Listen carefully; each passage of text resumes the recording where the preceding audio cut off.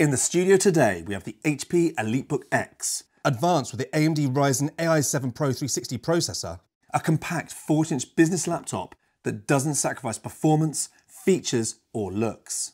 With a stunning 2.8K OLED touch display, 32GB of high-speed RAM, and a host of features to improve your workday, this really is a work laptop that you're going to want to take home with you.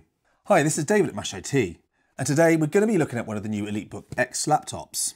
These EliteBooks hold a very special place in my heart, as I used to use one in a previous job a good few years ago. But wow, these corporate laptops have come a long way since then. So let's quickly unbox it and take a look what we've got inside.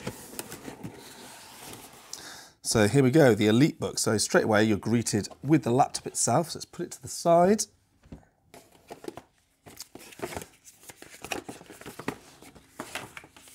Okay. We have our HP setup instructions and some safety data. Got our UK power plug and we have 100 watt, so that's quite a lot of power, USB-C charger. Despite being 100 watt, that does feel nice and light and compact. So let's take a quick look at this laptop. Now this is a 14-inch powerful laptop using that Ryzen chip. Wow, that looks lovely. Nice, solid, hefty aluminium chassis. That feels great. Now this model I'm reviewing has the AMD Ryzen AI 7 Pro 360. It's got 32GB of high-speed DDR RAM soldered on board, a 512GB SSD, and that beautiful 14-inch 2880 by 1800 OLED 120Hz display. Now, as you can see, this is a compact 14-inch laptop, perfect for on the go for the corporate business needs. Now, the build quality does feel absolutely amazing. There's no creak or flex here. This is really nicely built. So let's take a look at what ports we've got. So on the left side, you can see we've got a headset jack, two USB 4 Thunderbolt 4 ports, and an HDMI port. And on the right side, we've got another USB 4 port, a USB-A, which I really love. I love having that legacy ports. The amount of times I've gone onto a customer's site and I've needed to plug some older peripheral in, always handy to have. And a Kensington lock if you are in a corporate environment, you want to lock that laptop down. Then as you can see, there's absolutely nothing on the back, just some venting underneath and nothing on the front. But for a 14-inch laptop, that's some really good connectivity. Now opening the laptop reveals a nice palm rest that matches the rest of the build with this lovely silver aluminium. And the laptop will automatically turn on. So I'm just going to quickly set this up and come back. Right, we're back. Sorry about that. Got through all the Windows updates. And as you can see, we're into Windows. Now, the actual trackpad itself is a large glass trackpad. It feels premium. Clicks are great and the tracking gestures are fantastic. Really nice little touchpad. It's not haptic, but it's a really good springboard touchpad. Moving up to the keyboard, I'm really impressed here. The keys are a lovely grey colour with a white backlighting, and it's got a lot of contrast, which looks great, and the typing experience is fantastic. There's a nice amount of travel and a nice pressure, so I've really enjoyed typing on this so far.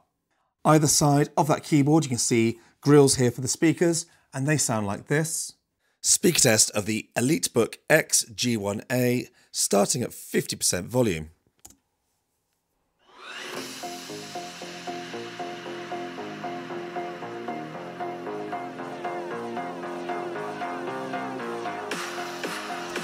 Now 80%.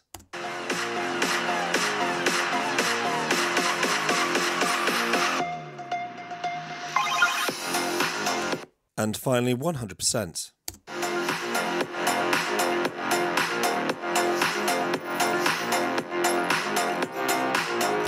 Wow, that's really quite impressive. They are incredibly loud for a small 14-inch laptop. Not the best bass, but loads of treble. And actually really quite impressive. You know, I'd be quite happy to listen to some music on this. Now moving up to the actual screen, and wow. I wish OLED displays were available the last time I had a corporate notebook. This 14-inch 2880 by 1800 120Hz OLED is absolutely stunning. Now it is also touch capable.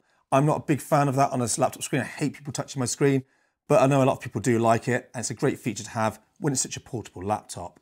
Now it does get pretty bright, but it is very glossy. so you are going to have to deal with a bit of glare if you're using this in a very bright or outdoor environment. Now above the screen, we have the 5 megapixel webcam, and it looks like this. This is a test of the webcam and the microphones on the EliteBook X G1a laptop. Let me know in the comment section down below what you think it looks and sounds like. And also, with HP buying Poly, and if you're old like me, you're going to remember the Poly voice conferencing hubs in your boardrooms. They are able to utilize the NPU from the AMD processor to help AI take the load off the CPU with all the video and audio effects in the Poly Camera Pro. We've also got built-in Windows Hello IR facial recognition for quick logins, plus there's also an on-look detector using a sensor in that webcam and AI to blur your screen if required if it picks up somebody behind you. There's also an auto lock and awake function when you walk away from your PC. You can turn that off if it does annoy you. Okay, so how does this laptop perform? And this laptop features one of the best mobile chips on the market, the Ryzen AI 7 Pro 360. This is an 8-core, 16-thread featuring 3 Zen 5 cores and 5 Zen C cores. And the reason this chip is so impressive is despite the power it provides, it does so efficiently. Looking at Geekbench 6, we can see great single-core and multi-core scores. And when moving to this longer 10-minute torture test in Cinebench R24, we can see that this laptop can easily able to maintain its 40-watt power budget without ever overheating or getting too noisy. Now we also get an NPU as standard with this new Ryzen AI chip, which is capable of over 50 TOPS. And as we move further into this AI age, we're going to see many more apps taking advantage of that local AI. Now HP have already implemented it into many of the software that they've included in this laptop, such as Wolf Security. This laptop comes as standard with HP Wolf Security, which leverages hardware-based isolation to protect against quantum hacking, which can use algorithms to rapidly break many of the cryptographic security that we use to secure sensitive information and online comms. Now the risk is going to grow and increase as the technology continues to evolve. It's the price we pay for this modern AI innovation. But innovation does work both ways, and HP have developed quantum-resistant tech on hardware such as printers and these PCs. Such as on this laptop with the inclusion of an embedded security chip, an isolated microprocessor which protects this laptop's BIOS and CPU with quantum-resistant cryptography. The benefit to using Wolf Security is it's both software and hardware. It protects the laptop and your data by using hardware isolation on potentially harmful documents and websites. Now this might sound like buzzwords. Security tech is always going to be an arms race. New methods of attack appear daily. So in a world where quantum computers can break through encryption in minutes instead of decades, keeping ahead of the game is essential to protecting your private information. Now this laptop also comes with HP AI Companion pre-installed, which is separate from Copilot and acts as a personal assistant on your PC. You can use this local AI to discover key information in documents and articles, to analyze your own files and compare, summarize, or even keep your laptop's OS, BIOS, drivers and firmware up to date.